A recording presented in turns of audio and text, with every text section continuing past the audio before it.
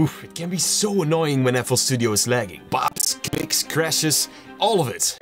Now, luckily, there's a way you can minimize this. Let me show you how. Trick number 1, using direct wave. This thing can turn every heavy VST plugin into a lightweight sampled version. Let me show you. First, open up the plugin you want to sample. For example, Omnisphere. Right-click it and choose Create Direct Wave Instrument. Find a location to save the direct wave file and click on Save. Now, in this window, you can choose a range of keys that FL can sample. Select the lowest note right here. For example, C2. Then set the highest note as well. For example, C8. Now FL will sample all the blue keys inside this range. The other keys will be pitched up or down when played. If you want the samples to be more accurate, decrease the key per zone. You can actually see how much the size is going to be on the top right. If you want, you can also choose to burn in the effects on the master or the insert channels. When you're done, click on Start. Now you have this super lightweight plugin that you can use instead of Omnisphere. Awesome, right? Trick number 2, converting your MIDI files into WAV files. To do that, right-click the track your clip is on and find Consolidate Track. Then choose From Track Start. When it's done, you can remove the MIDI pattern and perhaps link the audio file to a mixer to further process it. That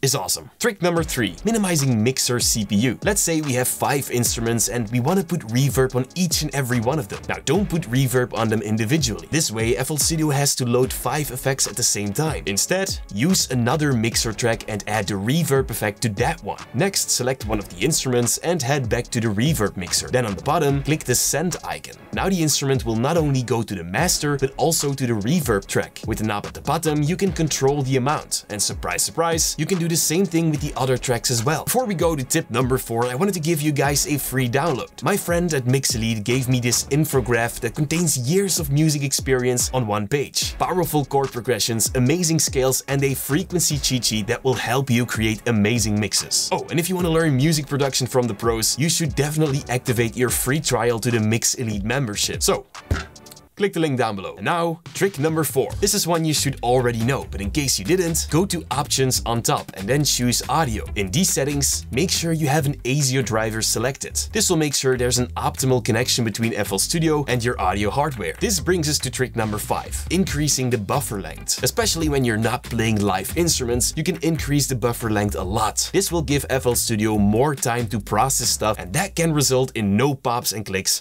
at all. Number 6, using Smart Disable. This will disable plugins that are idle, and that will save a lot of CPU. To do that, go to the Tools menu and then find Macros. Then click on Switch Smart Disable for all plugins. There you go, you just freed up more CPU capacity so that you can produce even more comfortable. And now that your PC can run FL Studio smoothly, definitely use the tricks right here in the video on my left. Thank you guys so much for watching. Goodbye.